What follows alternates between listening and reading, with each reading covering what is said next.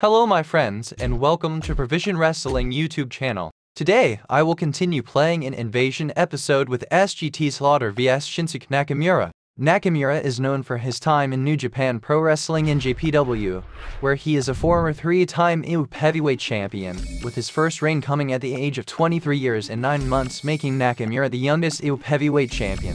His other accomplishments within the company include winning the 2011 Pon Climax and the 2014 New Japan Cup, and being the final IWGP Third Belts Champion, the final NWF Heavyweight Champion, and the longest reigning IWGP Intercontinental Champion. For his first reign, he formerly held the record for most reigns at 5. He is also a founding member and the original leader of the stable Chaos. Vividly unrestrained and expressive, Nakamura portrays a wildly random and erratic mixed martial arts enigma, emotionally charged by the sound of violence. 6 of NXT pre-WWE gimmick, Nakamura played the character in other wrestling companies that he was contracted to prior. 9 Nakamura's wrestling style is not merely gimmick, as he has notably competed in mixed martial arts, amassing a 3-1 record, defeating King of the Ring Baron Corbin in a battle for the crown match.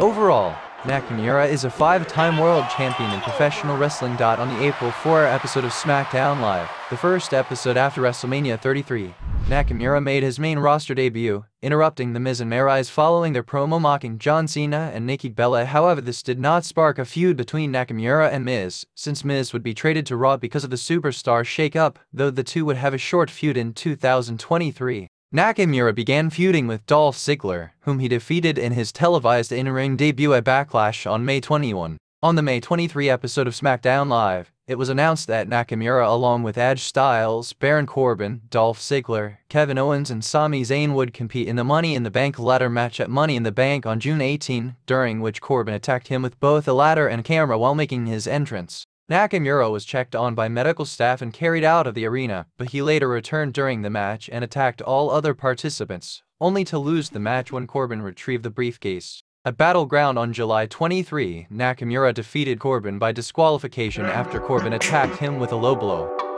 Hope you enjoy this match, and please don't forget to subscribe.